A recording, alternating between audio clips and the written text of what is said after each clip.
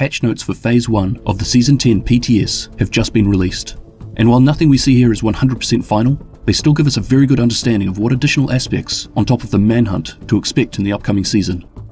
PTSs are here for us to test and attempt to break before the final product is released in the main game. So as per expected, some of what I talk about here has potential to change, depending on how things play out.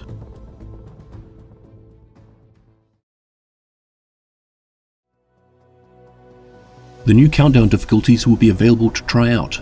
Normal, for solo, which I'm actually happy about, because I can explore the map a little better. I've been doing it on the existing mode solo, but this is obviously a bit more difficult. This also opens it up to solo players who don't wish to join a match-made team, to be able to utilise the area for the fantastic targeted loot drops towards the expertise progression. There is also hard, for groups of 8 casual players. I don't see this one being hugely popular. Challenging, which is actually the current difficulty we play Countdown on.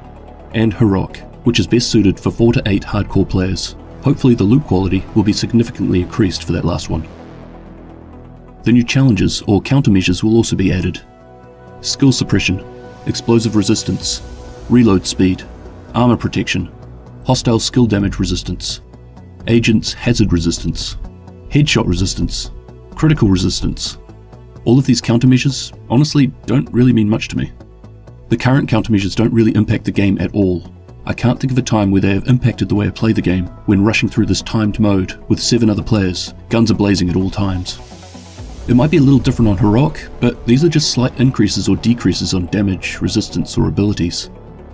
Obviously balancing needs to be taken into consideration, but I'd like to see some more impactful and interesting countermeasures that change the way you need to play. Take the global events for example. Imagine the enemies have the golden bullet within their ranks, and the deactivation benefit gives us the opportunity to gain the golden bullet. Now I'm not saying this is the best example, I'm just saying that something other than decreasing your crit chance or ability to heal could be a bit more entertaining to play through. At this stage, if they removed countermeasures altogether, I don't know if I'd even notice. Other changes they're trying out is a way to prevent players from being kicked out of the group by the group leader before and during the extraction, something that is well overdue. However, I'd love to see the ability before the mode even begins to group vote on a new leader if they haven't started the damn game already.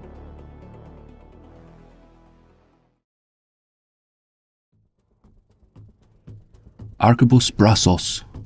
Sorry to any Spanish-speaking listeners for my pronunciation, but this is a new gear brand set. 1 piece gives 10% skill haste. Cool. 2 pieces give 1 skill tier. Sweet. 3 pieces give 20% ammo capacity. Huh? I don't really get it. Most skill builds are either lurking from outside providing support or skill damage. While their weapons are important to increase the effectiveness of their skills, weapon capacity has never really been seen as an issue. Though this might be a sign of a weapon or weapon talent that is yet to be released. Umbra Initiative. Gear set. 2 pieces, plus 15% critical chance. 3 pieces, plus 30% reload speed. 4 pieces give access to 2 unique talents based on the player positioning. From the shadows and into the light. From the shadows, while in cover, gain 10 stacks per second up to 50. Each stack will give 1% critical damage increase and 0.5 RPM. Buff does not apply while shooting from cover. While out of cover you lose 4 stacks per second at normal speed and 2 stacks per second if running. Into the light. While out of cover and in combat, gain 10 stacks per second up to 50. Each stack will give you 0.5 armor regen when it is consumed. Stacks consume 10 stacks per second only in cover.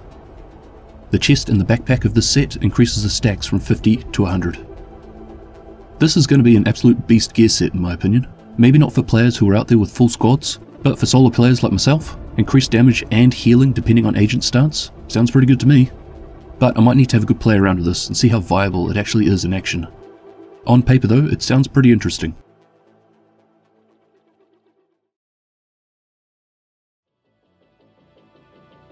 Exotics. Dr. Home, an exotic variation of the M1A. Shooting an enemy with the Dr. Home applies a mark. When killed, marked target drops a 15% armor repair kit. The kit doesn't give bonus armor. Only the weapon owner can see the armor repair kit. Once the player picks up the armor kit, all party members receive the heal. We don't know the damage of this weapon yet, but based on the talent alone, this could be an interesting addition for a support player. It doesn't appear to need the wielder to kill the target, just hit it. So I can imagine the user to be spamming the weapon around and collecting the armor kits while the DPS members are taking the enemies down. Bloody Knuckles, exotic gloves. Throwing a grenade or striking an enemy with a melee attack activates the Seeing Red buff. Seeing Red grants 25% weapon damage and 100% melee damage. Seeing Red lasts 20 seconds and has a 60-second cooldown. While in cooldown, striking an enemy with a melee attack or hitting an enemy with the effect of a grenade will complete the cooldown instantly. Anyone who has teamed up with me knows I like to be up front and in the thick of it. Hell, I even designed a sniper build that allows me to use it up close and personal. This particular exotic piece intrigues me, not necessarily because of the melee damage increase, though this is a nice addition when resetting the cooldown, but because my need to be so close will actually be rewarded. I already have a couple of builds that I can see this being useful in. Busy Little Bee Exotic Pistol. Each shot to a different target increases weapon damage if the player keeps shooting at different targets. Each shot increases 10% to a maximum of 200%. Players have 5 seconds to shoot between each target until they lose the stacks and must start again. When the time is over or the player shoots the same target, they will gain an extra 5% damage for each stack they were able to get on the next shot. The stacks will remain even if the user changes weapons.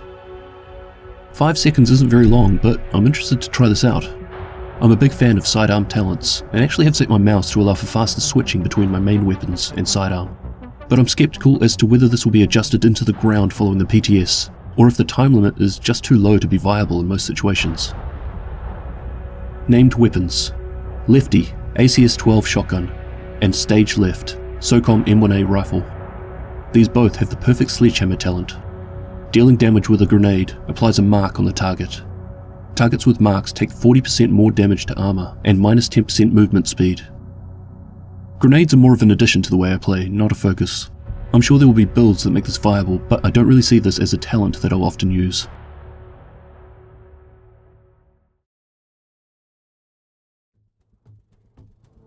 As per usual, there are a number of quality of life changes that are being added.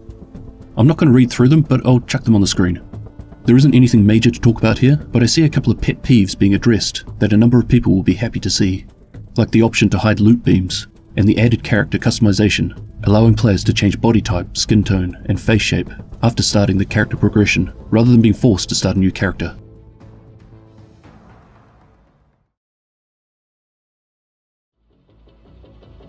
I need to remind you that everything featured here is for the upcoming PTS for Season 10, and is subject to change. Also, if you are planning on taking part in this, a number of the new models and gear will only have placeholders for now. The final art is yet to be confirmed. The preload will be available on August 18th at 1800 CEST and will be live on Friday the 19th, with the exact times to be confirmed. Something else I didn't mention is that the new legendary strongholds at Tuttle Basin and National Zoo will also be included. I don't usually try the PTSs out, but after the last one I really felt I was able to provide some solid feedback, and some of what I've seen echoed and actioned over time. So I'll definitely be jumping into this one, and I'll fully be keeping you up to date with my thoughts. Anyway, thank you very much for watching, and I'll catch you in the next one. Cheers!